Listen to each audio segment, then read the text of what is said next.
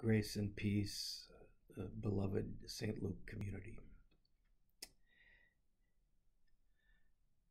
Early on Sunday mornings, when I preach and lead worship in our beautiful sanctuary at St. Luke, I'm aware of the care and love and work that goes into providing a beautiful and memorable worship experience for our members.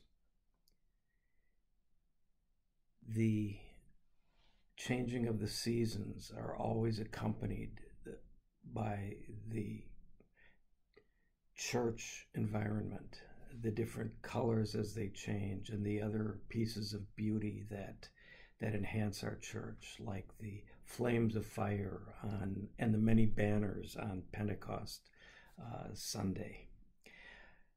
I'm aware that people have been at work before we arrived, making the bulletin, preparing the altar, going through the readings for the Sunday,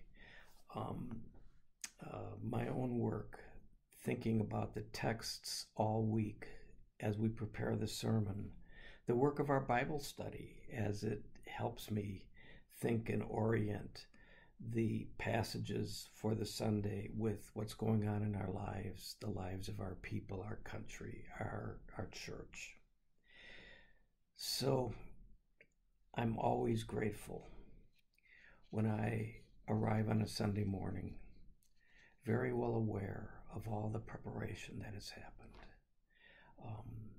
This past Sunday, 4 baptisms. The Sunday before, a confirmation and a procession out of our church and into the courtyard, decorating our fence with beautiful red ribbons for the flames of fire of Pentecost. I'm reminded of a beautiful passage from the book Gilead by Maryilyn Robinson. She writes through the voice of Reverend Ames, a Calvinist pastor, as he thinks about a Sunday morning. And this thought is a lot like what I have on Sunday mornings at St. Luke. Maryilyn writes, "Sometimes I loved the peacefulness of an ordinary Sunday morning. It is like standing in a newly planted garden after a warm rain. You can feel the silent and invisible life. All it needs from you is to take care not to trample on it."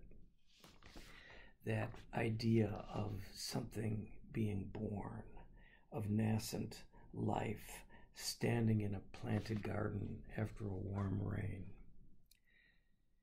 And I want you to think about how this warm life connects beyond the walls of our building. This past Friday, our closing worship service was a beautiful expression of faith. In this warm garden, children's faith every Wednesday in chapel have been nurtured and watered.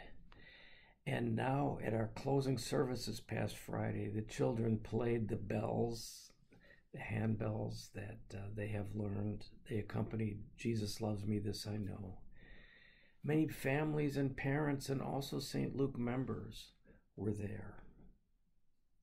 This was a wonderful expression of the life of our church. The children read the lessons, and they were excellent. And then we went to the awards ceremony, and so many folks have talked to us about what it means, school families, for them to be connected to St. Luke as an ally in sharing the faith with their children and their families. That warm rain of a planted garden, burgeoning with beautiful flowers. It's that way in our virtual community as well. So many people talk about how much it means to them to be at our altar at St. Luke from their own home or hospital bed or wherever they happen to be. That this life, this warm garden radiates. And I've had this thought. Where would we be without our faith? Where would we be without a family of believers who share with us a kind of love which bears all things, believes all things, hopes all things? I think of that every time one of you assures me of your prayers for me or my family. And now as Janet is in rehabilitation center at Northwestern. Where would we be without this? And I truly believe that this was the point of our listening season 3 years ago and our strategic planning process. Why wouldn't we want this strength and resilience of the gospel for others? And so our plan was not driven by budgets or members in the pew or more offerings in the plate. Our hopes for mission are driven by an unvarnished love for God and love of neighbor, and a deep wish to share the blessings of a life of faith among one another, but also in Lakeview and through our parish and our other congregations, and then around the world. The Eucharist always continues the planted garden, reaching out beyond ourselves. And so this past Sunday, I took some bread and wine from the altar at St. Luke's in Park Ridge where I was serving, which I've often done from the altar at St. Luke in Lakeview, to share with Home Communion Hospital. But this Sunday, the Eucharist of the Church continued at the Ryan Rehabilitation Center as I placed a napkin on a table next to Janet's chair, placed bread and wine from the altar on it, and shared in the family meal of the church. And you and your prayers were with us. Our virtual congregation was with us.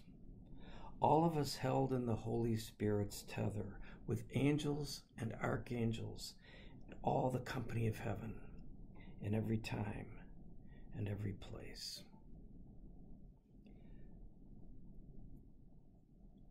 Our strategic plan calls for us to share the love of Christ that changes lives among ourselves, in our community, in Lakeview, and around the world.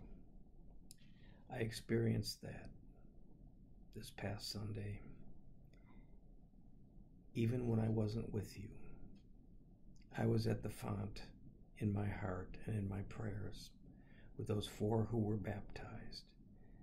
And you are all with me wherever I am when the bread and cup are lifted up.